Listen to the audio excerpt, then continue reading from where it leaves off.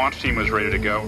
This is Atlas Mission Control, live from Cape Canaveral, making final preparations for liftoff.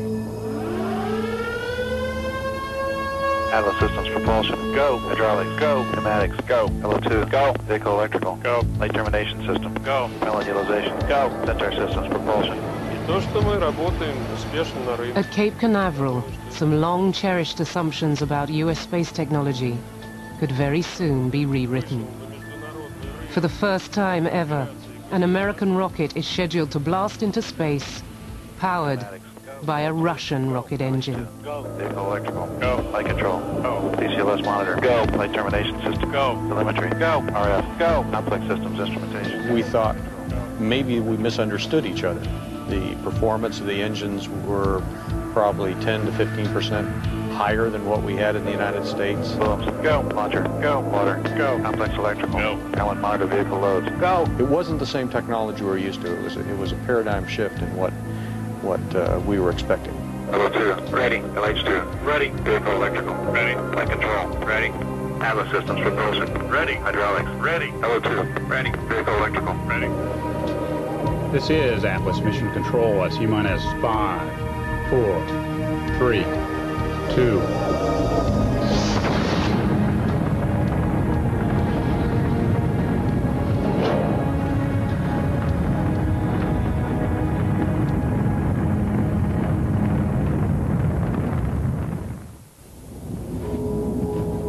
Highest winds we saw in the area were over 20, 23 knots, but nothing more than that at the Cape. So there are currently no lightning advisories for the Cape.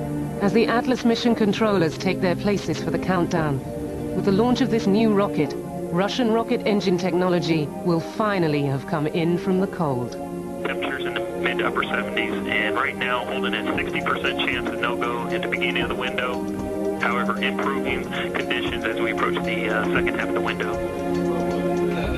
Energomesh's team will be able to monitor the engine's performance from their own control room for the duration of its 3-minute burn.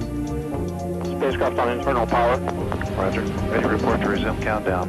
Atlas Systems propulsion, go. Hydraulics, go. Pneumatics, go. LO2, go. Vehicle electrical, go. Light termination system, go. Electrical, go. Allen monitor vehicle loads, go. EV control, go. Operation safety. 10 years after the end of the Cold War, old-fashioned, hands-on Russian engineering is about to teach American high technology an uncomfortable lesson.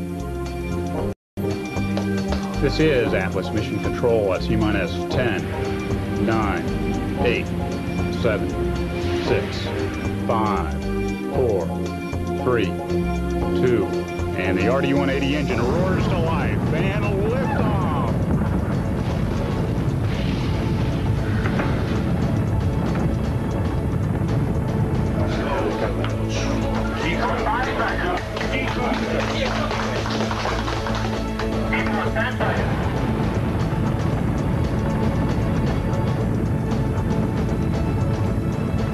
The idea that the technology in the United States was not equal or superior to the Russians was a very hard pill for a lot of people to swallow. It was very difficult to tell somebody in the government that all this money that they put into it, really, there was still a technology edge over in Russia over what we had here.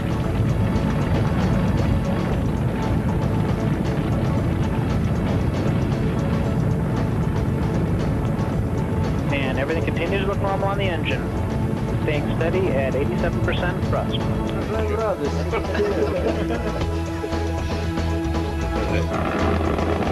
Engine parameters continue to look good.